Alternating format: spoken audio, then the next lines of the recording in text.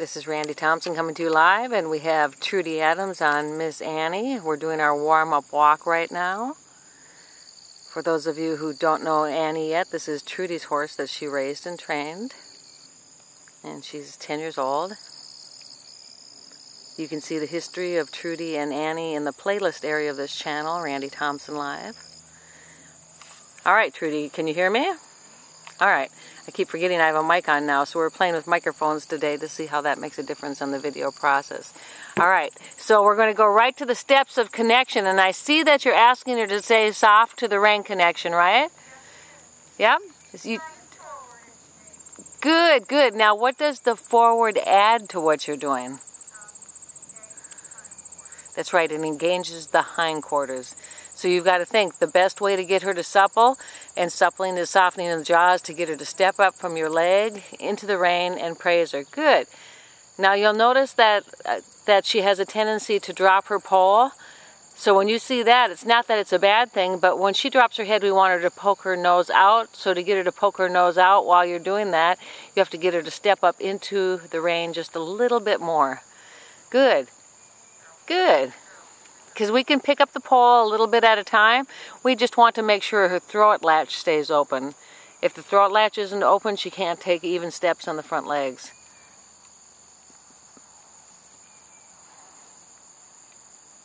Yeah.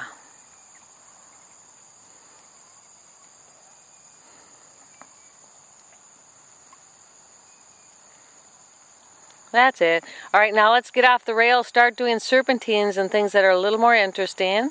As you start your turn, remember, you're going to shorten the outside rein. Oh, there they are.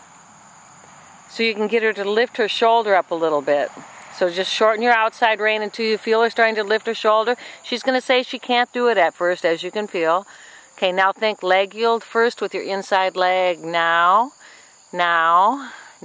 it's the inside hind is lifting off the ground is when I'm doing it.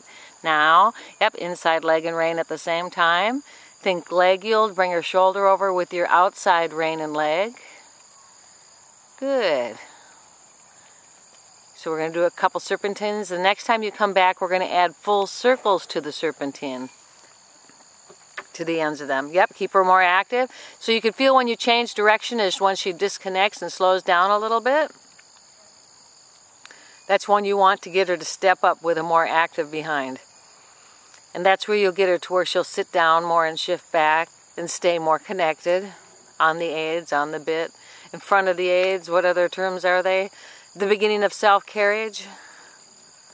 Good. Now add your full circle, because now we're going to start the feeling of, can you see between her front ears to see if the bending is correct in front of the saddle? So you're feeling the back end with the feeling of the leg yield. That's right. In the front end, you're going to look between her ears to see if she's positioned right in front of the saddle. Good. That's it. Ask her to get a little softer to your rein. So check, is she soft on both sides of her jaw? Does she release? That's what suppling is the horse releases to the rein.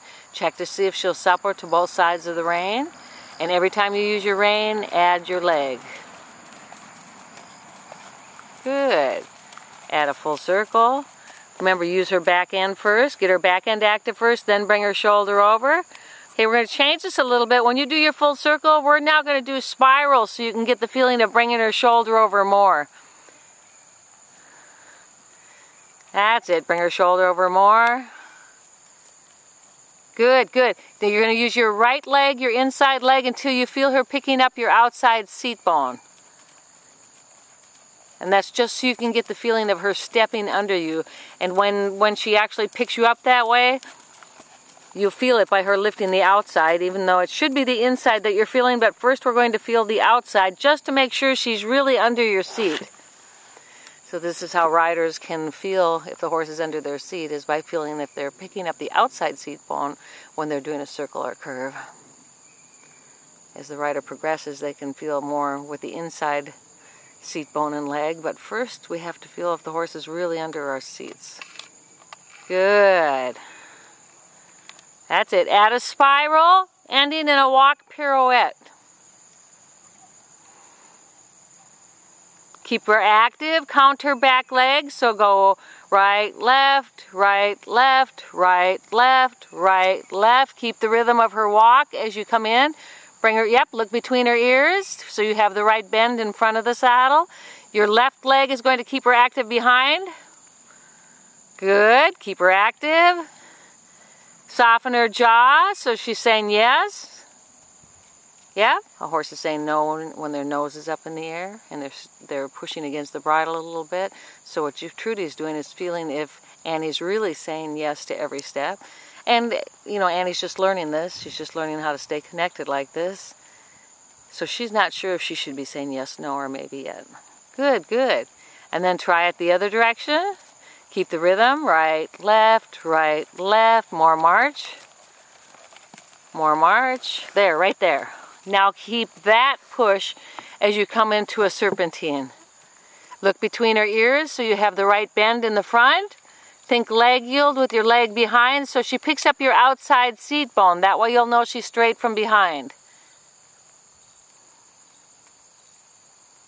Good. Keep the activity. Right, left, right, left, right, left. There, there. Feel the difference? I know, I know. That's right. So she was saying now that we have headsets, we don't have to yell back and forth. And I've had headsets before, I just haven't used them while I'm filming, so this is a new adventure for all of us. Right, left, keep the activity. Right, left, right, left, right, left. Good, good. And feel when she drops her head too far behind the vertical, you're going to pick her pole up with your outside rein. And she's going to do it a lot at first. Soften her outside jaw. Soften it more. She has to give you more. Soften her more. There, praise her a lot. Good. All right, let's add some walk-halt transitions to what you're doing. Again, this is our warm-up walk. This is Trudy Adams with Miss Annie. You can see their history over the past 4 years, I think it's been, in the playlist area of the Randi Thompson Live YouTube channel. Take your time. That was nice preparation, Trudy. Good. Take your time. Make sure she's soft. She's got a scratch.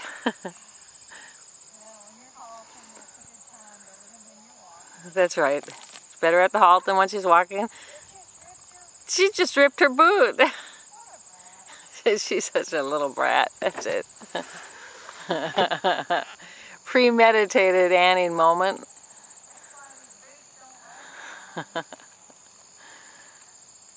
Good. Activate the back end. That's right. And then we're going to do some more walk halts. Just a couple more.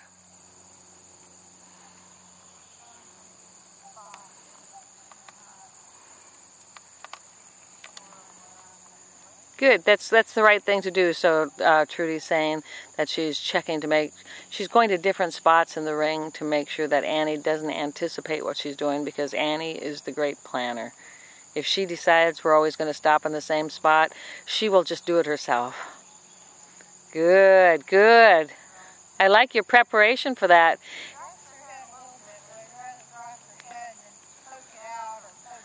That's right. She did drop her head a little bit. It's better she does that than to poke it out or to do the other. And you know, she's still figuring this all out. Yep. Yep. That's right.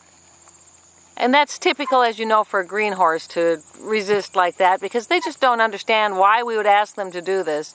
But she's starting to enjoy this level of connection now.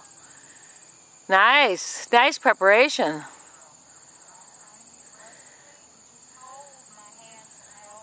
Yes, your position, you can't even see your position moving.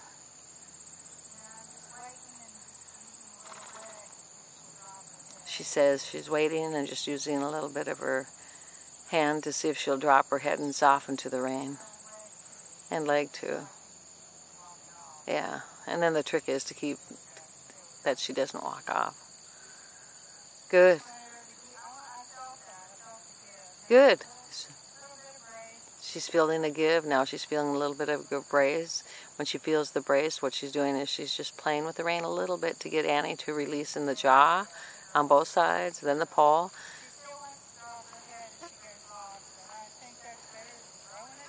Yes, so Trudy said that she still picks her head up or pulls it towards her chest when she takes off, but that's better than what it was before. And as I said, this is the beginning of teaching Annie how to stay more connected as she moves from being what we call a green horse into more of a training level dressage horse where they stay more connected. It's a big shift, and you've been watching it here live right here with all of us. Again, you can look up the history. Just go to the playlist area and look up Annie and Trudy, or Trudy and Annie, and you can see their history and how they got to where they are. All right, take a walk break, and then we're going to get started for the trot.